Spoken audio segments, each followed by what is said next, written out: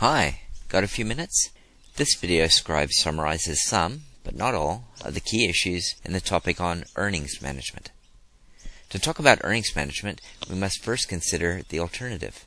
Cash accounting recognizes only those transactions that involve cash. It's easy, it's verifiable, and it doesn't require judgment, but it ignores some very important information. Accrual accounting, on the other hand, does involve judgment and choice. Depreciation, inventory valuation, asset revaluation, etc. all require adjustments to cash flows to provide information about real financial position and performance. For example, buying a car involves a cash outflow, but no change in financial position. One asset has just been exchanged for another. It's through depreciation that accountants recognize the progressive decrease in the service potential of the car. So accrual accounting and accounting policy choice are the basis for earnings management, and earnings management is about conveying information to external parties. From this perspective, earnings management is good. It can be described as reasonable and legal, intended to achieve a stable and predictable financial result.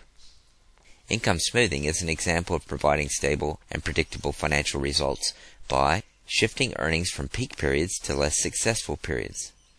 This can be used to increase earnings quality.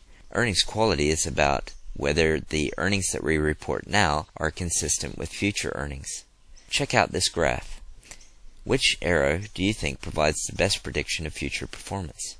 But whether judgment and choice is used for good or bad depends on the motives of the manager.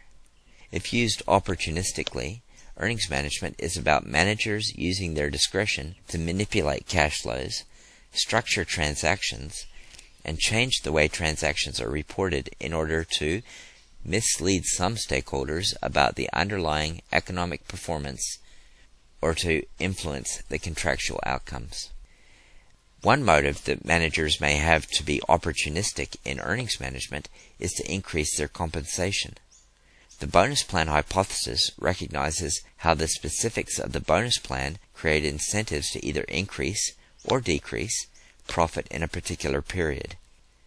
Managers may also engage in earnings management to avoid breaching debt covenants, to increase share price or decrease share price, or to write off underperforming assets and reduce profit in a period where the blame can be placed on a past manager, restructuring, or some external event.